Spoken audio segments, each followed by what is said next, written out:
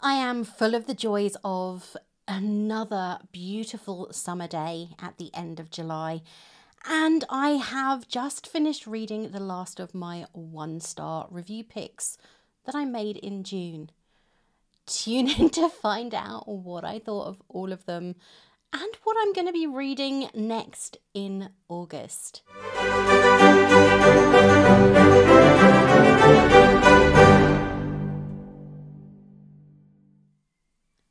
Hey everyone, it's Ray and welcome to my little bookish corner of the world that is growing pretty much every single day. At least it has done in July so far. I am here today to talk about my July 1-star review picks. Yep, I'm going to be picking some more names or quotes from this jar at the end of the video and picking those books off the shelf as I return the books that I read in July, either to the unhaul shelf or to their little home, wherever that may be. So last month I picked 3 books from the jar to read in July. They were Sorrow and Bliss by Meg Mason, Tress of the Emerald Sea by Brandon Sanderson, and Fair Rosaline by Natasha Solomon. I'm going to tell you what I thought about all of those 3 books, and if I thought that the 1-star reviews I picked them on were in any way fair or not. Remember, my personal opinion. You are free to disagree with me and let me know in the comments why you do so. The first book I read, and July was a bit of an odd reading month for me, and I will be getting into that in my rundown, my wrap up of July itself. But it took me a long time to get to all 3 of these books. In fact, I have read them in the last 5 days. 2 of them I read Friday through Saturday, and I'm recording this on Sunday, the 28th of July. So yeah, if that's any indication, you're going to know how much of a struggle it was for me to pick these books up, even not taking into account the reviews that went with them. So the first book I picked up was Fair Rosaline by Natasha Solomon. This was recommended so many times, and the only reason I picked it up was because I'd seen it everywhere and people were talking about how amazing it was and how wonderful they felt the retelling was and how they felt this particular character had been done a disservice in the Shakespeare play. Before I get to the actual book itself, I am going to say Rosaline barely plays any role in the Shakespeare play. She's got a couple of lines where she is mentioned by other characters, namely Mercutio and Romeo and their friends. And yeah, that's what I'm going to say on that. And I did study Shakespeare for a considerable period of time at university. I'm not going to say I know everything about it, because I will admit Romeo and Juliet is not my favourite play by him by any stretch of the imagination. I far prefer The Tempest, and I will kind of mention that when it gets to Tress of the Emerald Sea, though I'm not going to touch on it here. Fair Rosaline, Natasha Solomon. It came out, I believe, last year, 2023. And the review I picked it on was this one. Why must retellings always make villains out of the original story's characters? And I apologise for how straight this is. I am going to point out one tiny thing. I have an astigmatism. My glasses kind of repair it, but I can't see a straight line to save my life, which may explain why I think my camera might be crooked, but it may well not be. Ignore that. I'm so sorry. Anyway, so why must retellings always make villains out of the original story's characters? The summary for this book is, I'm going to go into this because I think it plays an important role. The first time Romeo Montague sees young Rosaline Capulet, he falls instantly in love. Rosaline, headstrong and independent, is unsure of Romeo's attentions, but with her father determined that she join a convent, this handsome and charming stranger offers her the chance of a different life. Soon, though, Rosaline begins to doubt all that Romeo has told her. She breaks off the match, only for Romeo's gaze to turn towards her young cousin, 13-year-old Juliet. Gradually, Rosaline realises that it's not only Juliet's reputation at stake, but her life. With only hours remaining before she will be banished behind the nunnery walls, will Rosaline save Juliet from her Romeo, or can this story only ever end one way. Now, we all know how the play originally ends with our star-crossed lovers both deceased. This book takes the story of Romeo and Juliet and makes it dirty. Can I say that? Yeah, it makes Romeo into a predator. It makes Friar Lawrence into his willing accomplice, and makes the whole thing into some obscene abduction ring that has abandoned lovers turning up pregnant, being poisoned and dying, and Rosaline as the only person who can save her cousin because she's seen through Romeo's act. I can't even begin to explain how much I disliked this book. I think part of my dislike has to do with one of the author's own lines that says, "As a teenager, I believed it was the doomed love between Juliet and Romeo that made the story a tragedy. Rereading the play as an adult alongside my sister who works in child protection, I understand it very differently. The real tragedy is that none of the adults protects the children. The Capulets are all culpable. Like all groomers, Romeo has a pattern, a predilection for young girls, and Juliet is the youngest of them all." I have a problem with the whole book anyway. I felt that it was sensationalist for the sake of it.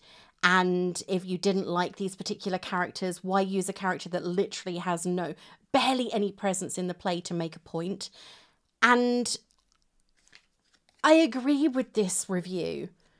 If you don't like the story, don't reread it, don't rewrite it. This book is being unhauled and I cannot wait to get it off my bookcase. That's how bad it was. It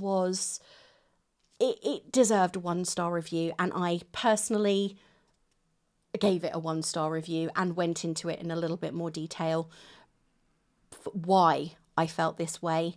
It was not only because of exactly what this reviewer said, and I don't know who it was because I literally went in and picked them at random, but yeah, I don't agree that this was a good book. I think it was unfortunate, and as for the author determining that they are going to write the only true version of Cleopatra, please read the Memoirs of Cleopatra by Margaret George. If you want to read a true Cleopatra where she is the master of her own destiny, the Memoirs of Cleopatra by Margaret George. Yes, it is a very, very chunky book, but it is fantastically written and a really good version of historical events as they are portrayed, not only ignoring Shakespeare because, yeah, he wasn't doing a factual thing, he was creating entertainment, but also because this uses archaeological evidence and everything else in order to write this book. So, yeah, don't read whatever this is going to be. Read Margaret George's The Memoirs of Cleopatra. It is fantastic. So there's Fair Rosaline, the first of the 1 stars, and yes, I agree with it. The next one is Brandon Sanderson's Tress of the Emerald Sea, and the 1-star review for this one, yeah, the 1-star review for this was, "I can't do it anymore. I surrender. I literally hate this book."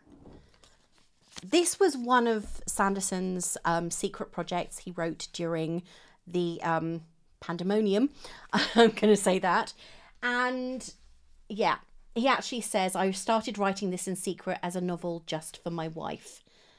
She urged me to share it with the world, and alongside 3 other secret novels with the support of readers worldwide, it grew into the biggest Kickstarter campaign of all time." And that is the summary that is actually on the back of on the front of the book. The back of the book, which is unusual for hardback, by the way: "The only life Tress has known on her island home in an emerald green ocean has been a simple one, with the simple pleasures of collecting cups brought by sailors from faraway lands, and listening to stories told by her friend Charlie. But when his father takes him on a voyage to find a bride and disaster strikes, Tress must stow away on a ship and seek the sorceress of the deadly midnight sea. Amid the spore oceans where pirates abound, can Tress leave her simple life behind and make her own place sailing a sea where a single drop of water can mean instant death? It was poetry on the page. It was beautifully written, as I have come to learn with Sanderson's books. But like the other two of his secret projects that I have read, Yumi and the Nightmare Painter and the Frugal Wizard's Handbook for Surviving Medieval England. Yeah, I had to look it up because the title is very, very convoluted. I didn't find this had the same pulling power for me personally as his Skyward series, which I'm anxiously awaiting the 4th book in paperback because I have the other 3 in paperback and I didn't want a hardback, but that's a personal thing. And I think all readers have a few weird proclivities when it comes to how they collect their books. If I start a series in paperback, I want to continue it that way. If I start it in hardback, I will continue it that way as well. And I've been lucky with a few books where I've been able to do that, but with Skyward, I waited too long because I had them on ebook originally, and I found that ebook is a little bit harder for me to read these days.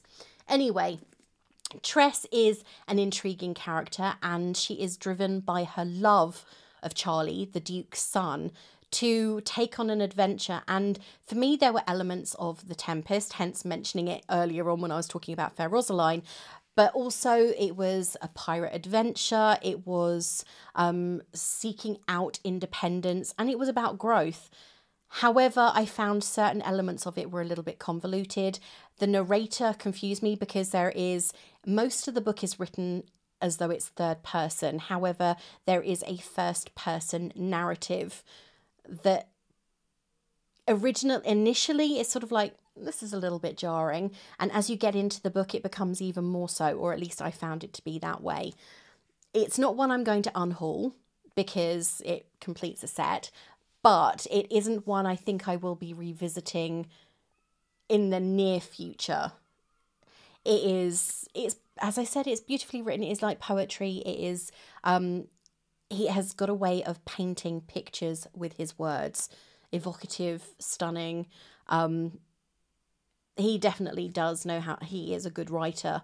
But I do feel that this was probably, because it was written in such a short period of time and it wasn't originally meant to have a wider audience, maybe it would have benefited from a few rewrites, perhaps. It's not a vanity project, I'd never say that, but it does feel a bit more personal, and sometimes that doesn't translate well to a wider audience, as these books for me didn't anyway. So that is Tress of the Emerald Sea. I don't think it deserved the 1-star review because I didn't find myself hating it. I think I rated it 3 stars and rated it 3.25 on Storygraph because you have that flexibility. Thank you. I needed that flexibility. I really did. But it wasn't one that really grabbed me and made me read. I think I started it one day and finished it like 3 days later because it didn't pull me to finish it in quickly. Though Fair Rosaline, I finished in a literal afternoon. I started it at about 1:30 in the afternoon and finished it by 4. So I was rushing that one. I just wanted it over and done with. The final book that I picked off the shelf was Meg Mason's Sorrow and Bliss, which I have had on my bookcase since 2021, as can be determined by this little non-removable sticker. I hate the fact that I couldn't remove it, and I apologise if you could hear that. That is my massively inconsiderate neighbour who sits outside and revs the engine of his motorcycle. But anyway, this book, yeah, it's been on my shelf for 3 years. And the review that came with this one was, unfortunately, I can't get back the amount of time and energy I took to read and stress about finishing this book. Yeah. I didn't rate this book 1 star like this reader did. However, as someone who has experienced serious mental health illness issues since they were 11, 12 years old, I found some of the book to be a minor cop-out. I'm not sure if that's because the author has experience in mental health issues and didn't want to discuss them very personally, but there are certain things in here in this book. I mean, it's the indicator on the cover actually shows despair, and the main character Martha is going through trauma. Apparently, the minute she turned 17, her brain just clicked and it stopped working the way it had done previously, and she was set into a morass of absolute despair. It jumped up and down, as depression does quite often tend to do, and it's not until her marriage is on her second marriage for that matter is on the verge of breaking down, close to her 40th birthday, that she gets a diagnosis that she was previously given but her mother discarded because she didn't want her daughter suffering from a stigma. I can see where this could happen. I can honestly say that a lot from personal experience, parents don't necessarily want you to be associated with the stigma of a mental health disorder, because especially during the 80s, when this kind of maybe have based late 80s, early 90s, it was very difficult for people to comprehend mental health issues the way they do today. They are far more open-minded. If you went to see a therapist, especially in the UK back in the 80s or 90s, oh dear, yeah, it was unheard of. It was a luxury for people who could afford that kind of thing. It was considered very Californian. But this character goes to a psychiatrist and she gets a diagnosis, and she is angry at everybody, angry at the world. And it's only at that point that I felt myself opening up and understanding our main character, Martha, far better. Previous to that, it felt very much like a tale of self-pity. And I was incredibly close to DNFing because it had taken me a considerable period of time to slog through the first 80% of the book. But then I got to that moment and all of a sudden I felt the tears, and I could sympathise with and identify with her character far better. And I do think that sometimes, especially with this particular subject matter, it's important to be able to do that. So when I found myself identifying with her more, that's the moment when I started to not enjoy the book, but understand it. And I think that's important. So I didn't give Meg Mason's Sorrow and Bliss a 1-star review like this reader did. I gave it a 2.75 because the vast majority of the book was a slog. But that moment when everything switched over and she finally started to realise that she had to take some responsibility for things that had happened because they weren't happening to only her. All of her behaviours, many of which she didn't have control over, were also being inflicted upon people who loved her and cared for her. And eventually you do reach a point where exhaustion sets in and you're not the only person going through this. And when she started to realise that is when the book changed for me. So because of that, I gave it 2.75. I don't think I was being generous. I think that I was being fair. And for the time being, this is probably going to stay on my shelf, and I might revisit elements of it again at a later date. So those were my 3. And now I'm going to pick 3 more because I'm all about punishing myself with books that may not be great. But then who can say what's a good book and what isn't? It's personal, it's subjective, and to be honest, you never know what you're going to get. I mean, I could pick any book off the shelf thinking, oh, that looks incredible. I'm looking at a couple right now that I can't wait to read. But it could be absolutely horrific for all I know. Okay, so pick number 1. God, it's a purple-edged book. Number 13. There was nothing I enjoyed about it except that the cover was pretty. And talk about damning with faint praise there. So what's book number 13? Moved to a phone this time because look at that. because it's easier to... Ithaca by Claire North, which is... Okay, let's move things around. I haven't purchased the sequel to this yet because I wanted to read the first one and see if it was good. I know several people have enjoyed it.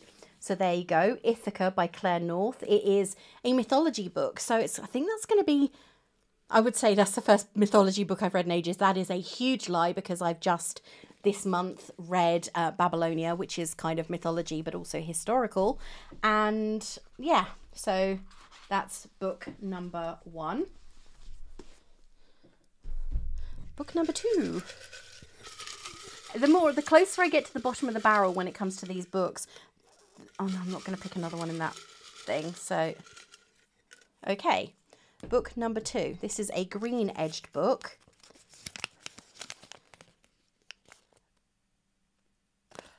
Okay.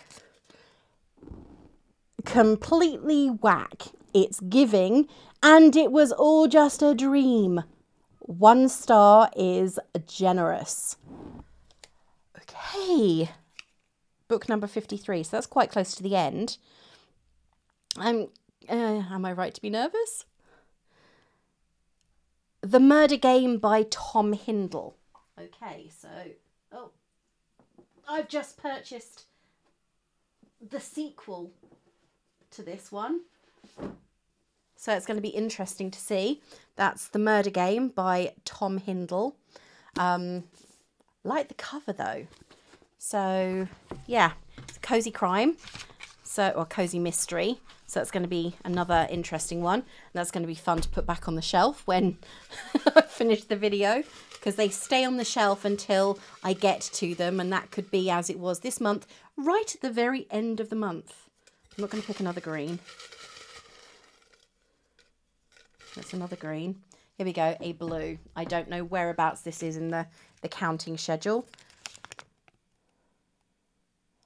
Okay, I seem to be picking books. I mean, 2 of them, they're both in genres I love, but the reviews are horrific.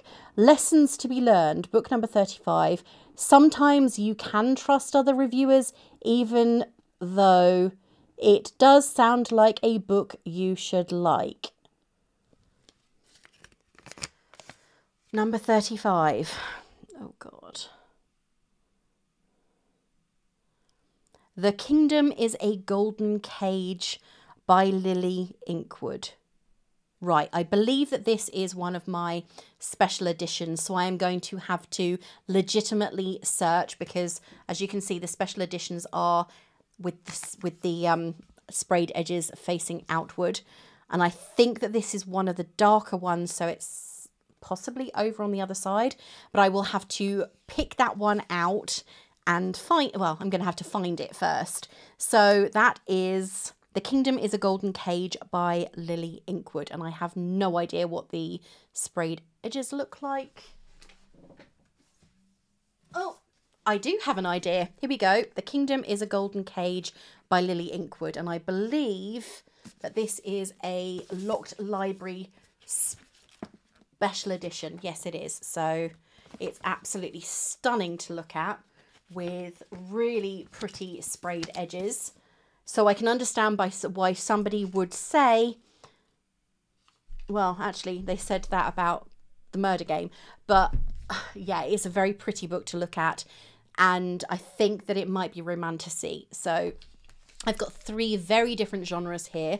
As I did last month, I have got romantasy, cozy mystery, and mythology. This is about... what happens to Penelope in Ithaca while Odysseus is on his journey back from the Trojan War. So it's going to be 3 very interesting reads, and I think that they're quite chunky as well. Well, 2 of them are. So those are my 3 books for next month. Have you read any of those 3 books? I'd be very interested to hear if you have. I'm very interested to hear what your opinions are on the other 3 that I have read as well.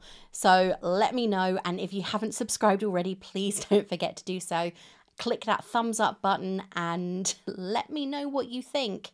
And I will be speaking with you very, very soon, as I am going to be doing a review side by side of Agatha Raisin and the Quiche of Death, the book and the TV episode which launched the Agatha Raisin TV series, because the votes are talking. Until next time, bye.